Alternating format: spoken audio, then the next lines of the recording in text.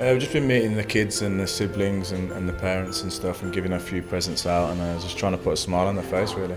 A fantastic afternoon. You know, we get to meet obviously the kids, but the parents as well. You know, obviously the kids are here. This is a fantastic facility, but I think it's important to meet the parents as well. You know, just talk to them. It's an important part of the year for them.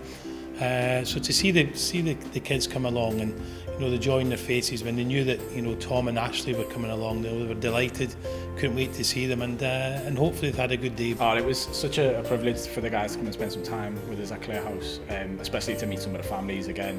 You know, it's nice come Christmas time for them to have a little bit something different to kind of do. So to get all the families together so they can spend some time with some of the other players was amazing. No, it's been great. We've had, you know, plenty of laughs. They've made us laugh. I think they're high in spirits, and you know, it's good to see. Really, it lifts you as well. As Tom says, we enjoy doing it, and it's been a pleasure to come here today and, you know, interact with some amazing kids. It's unbelievable, some of the facilities. I mean, they've just showed us like a massive touchscreen cinema that all the kids can interact with, and the staff here are just unbelievable. They can't do enough for the kids, and it opens your eyes to see how much people do for people.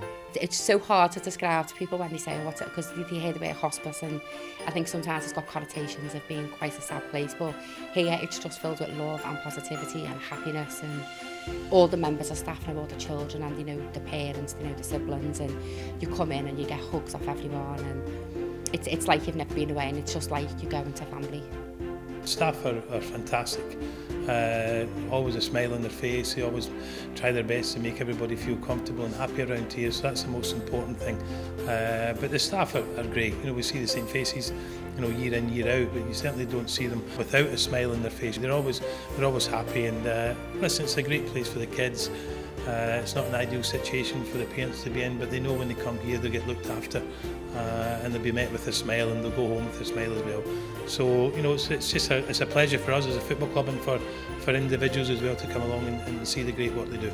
I'd just like to wish everybody from Everton Football Club, all the members of staff here, and also the patients and the families as well, to have a great Christmas and hopefully a very happy New Year.